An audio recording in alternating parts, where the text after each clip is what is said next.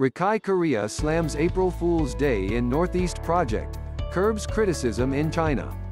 Recently, on April 1st of April Fool's Day, a Korean fashion brand Rikai Korea, which shot China as a reverse Northeast process, by releasing a picture in the form of wind speed in which our ancestors were eating hot pot and dim sum, is drawing much controversy in China.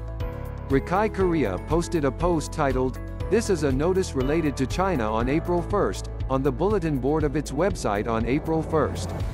Two images are attached at the top of the post. A painting of our traditional wind speed, showing our ancestors sharing food known to be from China, such as huoguo, dim sum, and maritang.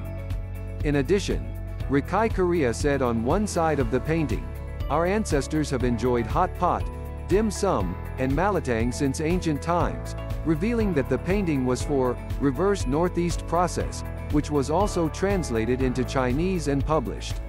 In addition, Rikai Korea has distorted China's history as if 365 days a year as April Fool's Day.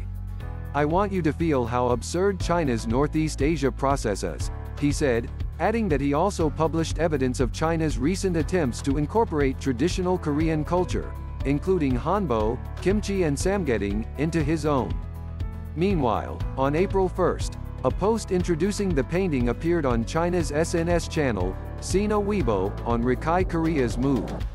The Chinese are criticizing the painting and Rikai Korea, leaving hundreds of comments on the post.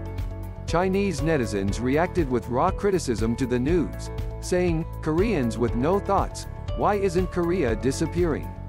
It looks pitiful, and, after all, Korea is a Chinese castle, so it's normal to eat hot pot and grow up. Moreover, listen, Koreans. Both your kimchi and hanbo are copied from China. After all, Korea is a Chinese castle, so it is normal to eat and grow hot pot," he said, showing a steady distortion of history. Chinese people are protesting against the New York Times Square hanbo advertisement, which celebrated the 102nd anniversary of the March 1st independence movement, and China's distortion of history and merciless malicious comments will be punished with the best legal action possible through international lawsuits.